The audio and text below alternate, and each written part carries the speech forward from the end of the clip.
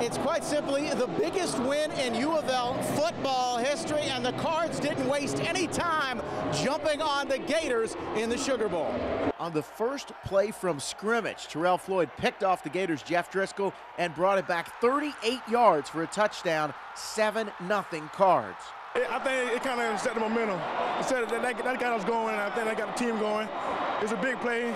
We felt like if we ever got a lead, then if we could maintain it, then it would be hard for them to score. And when Teddy Bridgewater hit Devontae Parker for this 15-yard score, U of L led 24-3. It was 24-10 at the half. Time for the 30,000-plus U of L fans to start celebrating. Not one, but two Florida penalties on the opening kickoff of the second half gave U of L the ball at the Gators' 19, and it only took Teddy one play to make them pay. The strike to Damian Copeland. Bridgewater finished 20 of 32 for 266 yards and 2 scores. Cards win the Sugar Bowl 33-23.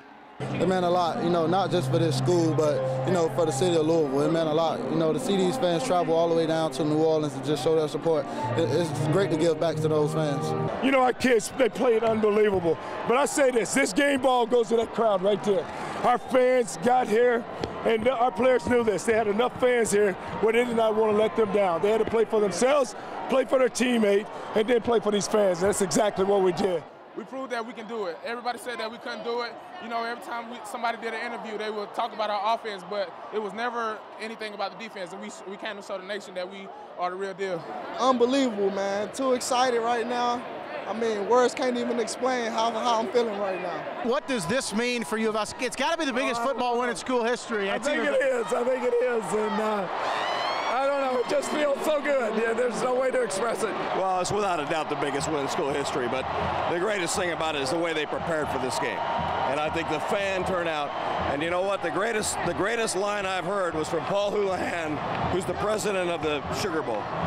And he came to me and he says, without the red, we were dead. This confetti signals the end of the Cards' 11-2 season and Sugar Bowl championship, but also the beginning of what could be a magical 2013. They figure to start the year ranked in the top 5, and Teddy Bridgewater has definitely laid the foundation for a Heisman Trophy campaign. With the Sugar Bowl champion Cards in New Orleans, I'm Kent Taylor, Wave 3 Sports. On Wednesday night here in New Orleans, the Mercedes-Benz Superdome, the seats here were filled with red and black. U of L fans came out in full force to support the Cards.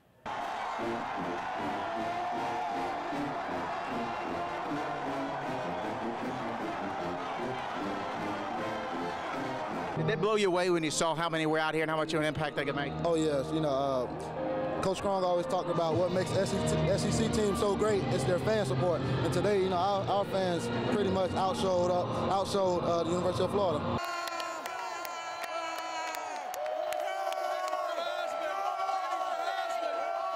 This game ball goes to that crowd right there.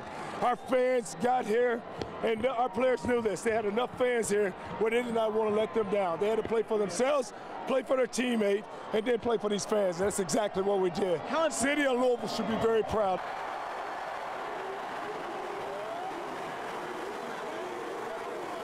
I'm not gonna lie, I didn't expect it. I knew we had sold a decent amount of tickets through the school, but these people showed up out of nowhere.